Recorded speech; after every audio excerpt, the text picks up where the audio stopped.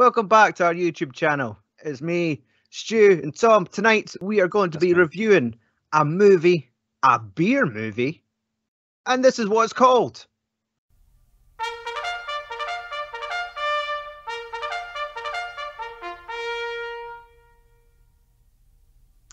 Now, you're probably wondering, why the hell are they reviewing a movie? This is a beer channel. I was thinking about that, to be honest.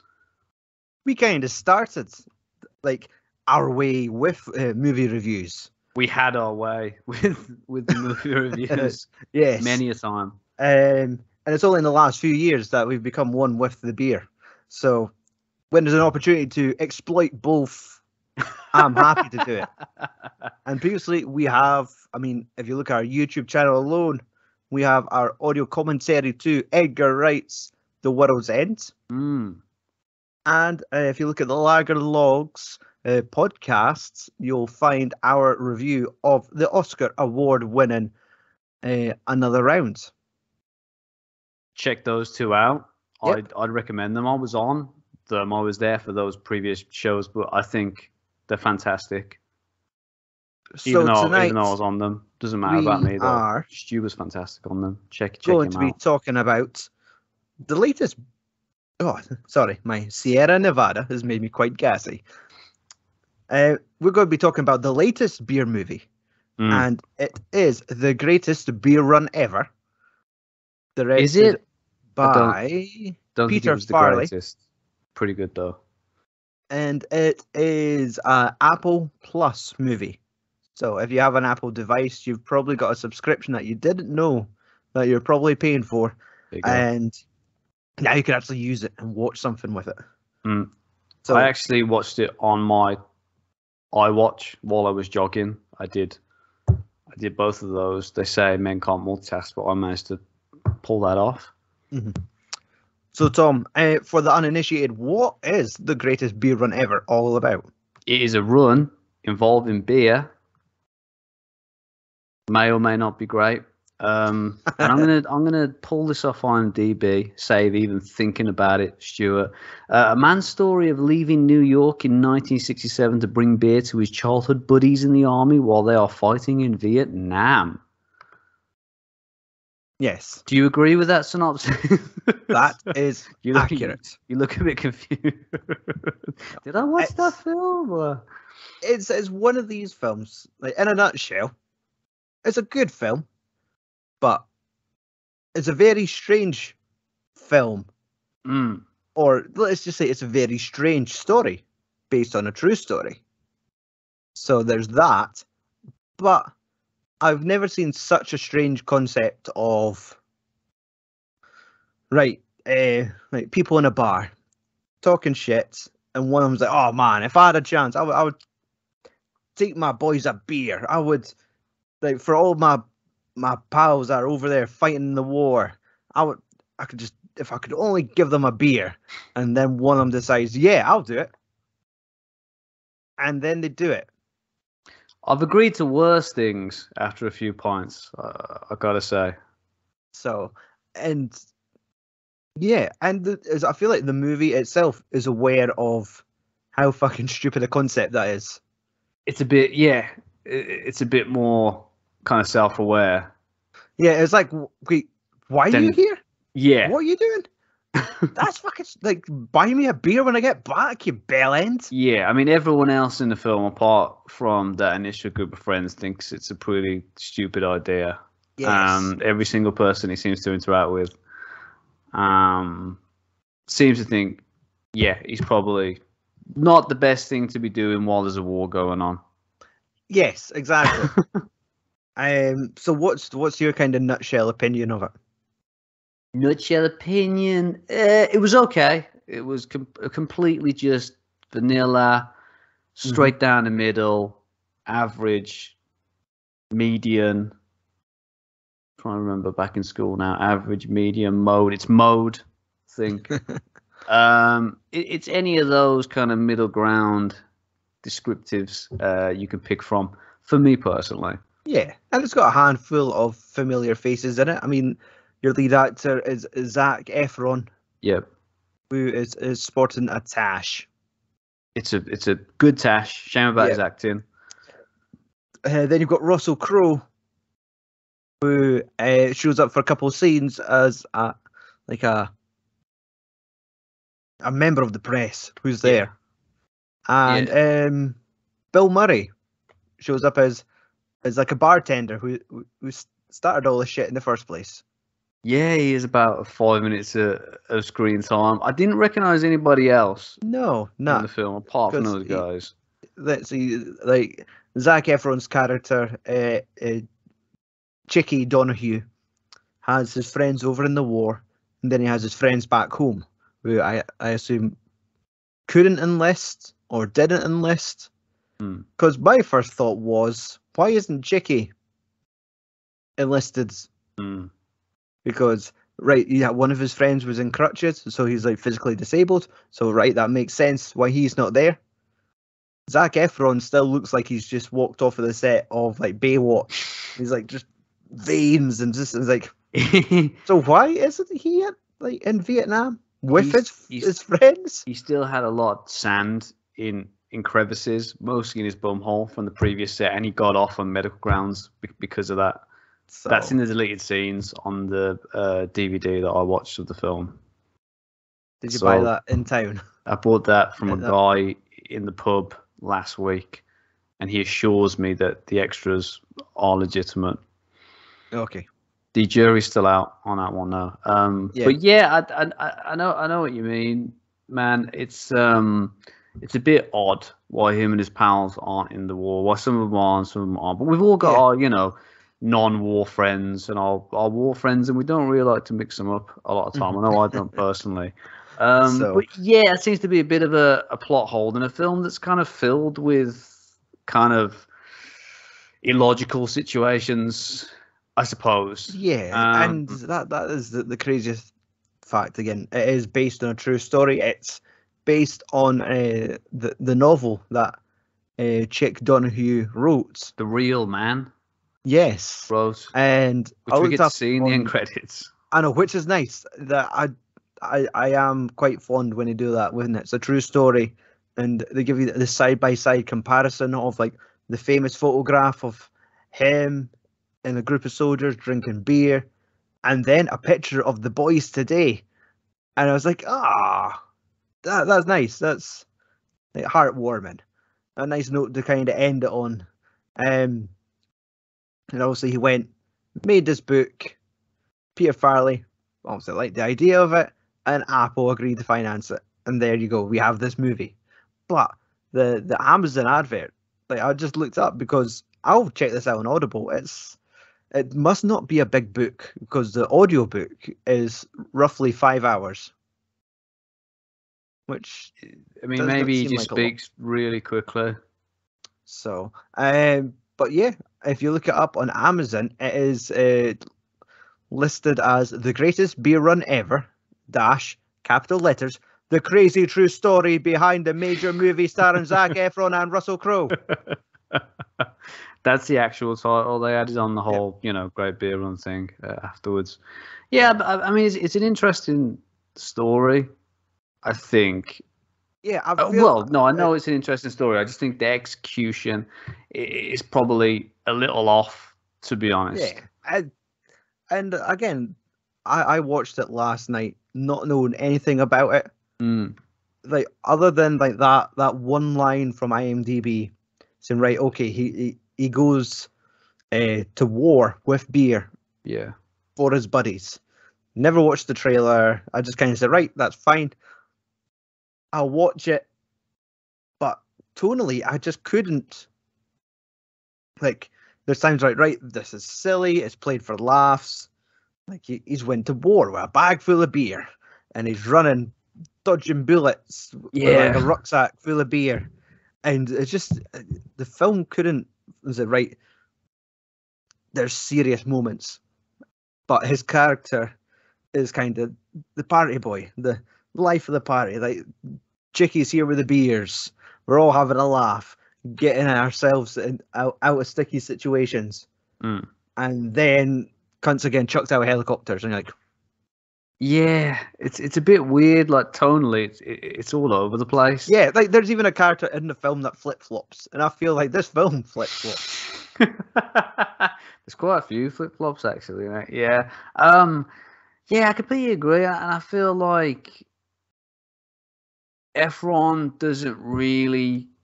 He's not very believable in the role, and Yeah, I kind of feel like I never understood why he was going to great lengths to achieve what he wanted to achieve and make yeah, this journey, even though it was kind of fun on the way. I never really understood why. I think they attempt to give him a little bit of characterization at the beginning of the film, but it didn't quite work for me. I think Efron's acting's just a bit all over the place. I think it's yeah, a bit wooden and a bit like he's almost waiting for his next line in the initial scenes. I think it gets better as they go to Vietnam.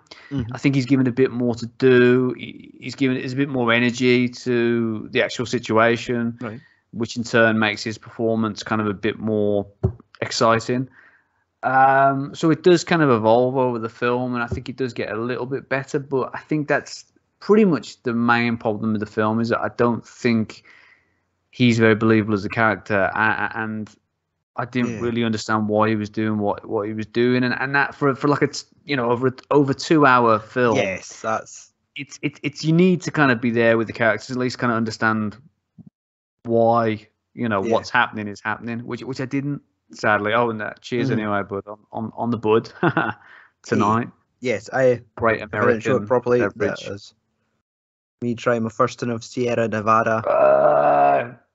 Fantastic brew. So, and yeah, it is quite pleasant.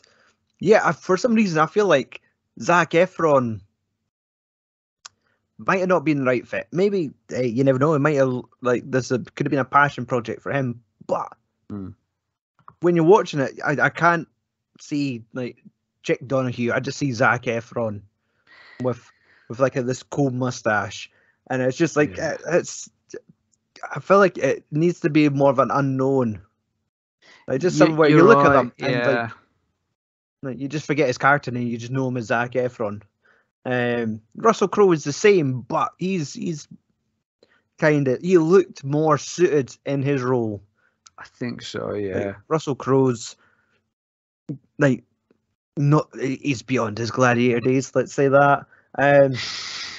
But him cutting about as this journalist, this member of the press, photographer who's capturing what's going on at the war, looks completely believable. And yeah, it brings good star power or like a good name to put on the poster. But Zac Efron's just too big. Just like there just kind of needs to be someone less. I don't know. It's strange. Less glamorous, I think, and a bit more down to earth. I think that's the problem with Zac Efron. As I feel that, geez, this geezer's only 2 years older than me. I've lived a hard life, very hard life. Yeah, I feel like it needs a bit of a better anchor, maybe a more down to earth actor. I feel like I know why he's been casted, because obviously people are going to see the film. He's the heartthrob. I feel like he's an alright guy. I'm hoping he goes through kind of a Matthew McConaughey type Renaissance period soon, where and this may be the start of it, but I feel like he probably needs to be a bit of a better actor to kind of pull that off. Well, so this could have been him dipping his toe into kind of like a more dramatic role, because when you look at his filmography, it's like comedy, raunchy comedies, like back to the Disney musical days, but it's like Bad Neighbors, Dirty Grandpa, Baywatch. Like he's there to kind of like be like kind of the hunky, brain dead character that either takes the piss or gets the piss taken out of. And maybe he's just trying to transition to those like more serious roles that you see the likes of like Andrew Garfield doing, and sort of other actors around the same age as him. So maybe he is tired of just kind of doing those raunchy comedies. But this one, like you could see him, like he has the charm where they're all this. He claims to be he's a civilian, but everyone thinks civilians like this code for CIA. So that seems to be his pass to get away with quite a lot. when he's over there in Vietnam. Yeah, and he doesn't really play the kind of smooth talking con man. It's more he's just the kind of Like, I will talk you into letting me do this thing that I need. It's more, but it's more kind of accidental, I think, and there's a lot of misunderstanding. People often just assume he is somebody else, and he goes along with it rather than he has to kind of, put any acting into it.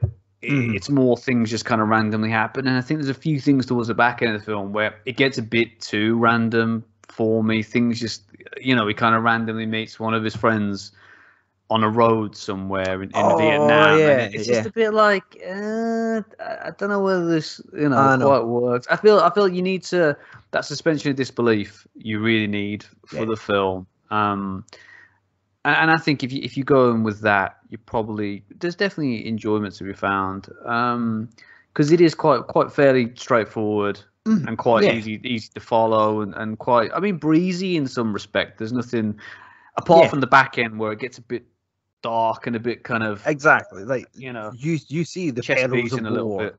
There's a lot of like, you're in war, son. This is what happens. Like, you're in the trench clutching a big bag at Pabst Blue Ribbon. Terrible choice. Awful choice. Imagine they go over there and it's like, guys, I brought beer from the bar. Our neighborhood opened up. It's like, Pabst Blue Ribbon. What were you thinking? Where's the buds? What's wrong with you?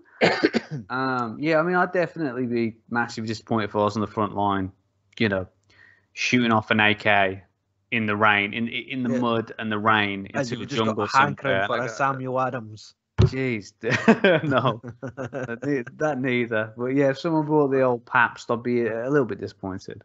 So, but yeah, there is some good scenes, but it's about 2 hours and 10 minutes, which seems far too much.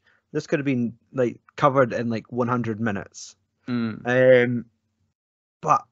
I'm really intrigued to pick up the audiobook now. I feel like the story's really interesting. Like, it's a really cool story. I just feel like I was saying earlier, I think it's just the execution of it. It doesn't quite work. Yeah, and let's focus on our director, the man who's steering the ship. And obviously, Peter Farrelly is one half of like a duo of directors, isn't it? Like him, it's usually him and his brother. Farrelly brothers, yeah. Who is the other one? Bobby. Peter Farrelly and Bobby Farrelly. I want to say Chris Farley, but it's no. And it's like he's had this transition, sort of like what we're expecting of Zac Efron. Like, say his first 15 movies are just like full on comedy, like Dumb and Dumber, Kingpin. There's Something About Mary, Me, Myself, and Irene, Shallow Hal. Like, there's all of those. And then, like, in the last 2 or 3 years, it's kind of transitioned to more dramatic work. Yeah, definitely. 2018 was Green Book. I haven't seen that. Like, to be honest, that film takes a lot of shit. A lot of the... I can't remember. Like, obviously, it won Oscars.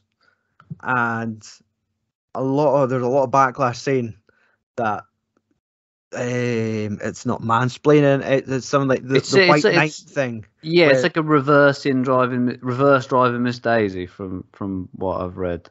Yeah, like you've got Viggo Mortensen, who's kind of this Italian guy who's needing to do favor, earn some money, and then you've got Mashallah Ali, who is like a famous musician who needs to do a tour, but he needs a driver, and it's again based on a true story. And when they're driving there, they realize that Viggo Mortensen gets away with a lot more than Mashallah Ali does, where he's a musician, but he's also, I think, a closet homosexual. So, but they're also traveling through the South. Should get out more. So, it's bad enough for being a black man in the South, going certain places. But he's a really talented musician. So there's kind of like the learning thing of sort of like the pair together, sort of like your Rush Hour thing, where they don't really like each other at first. Yeah. But they learn more about each other. They stand up for each other. They teach each other.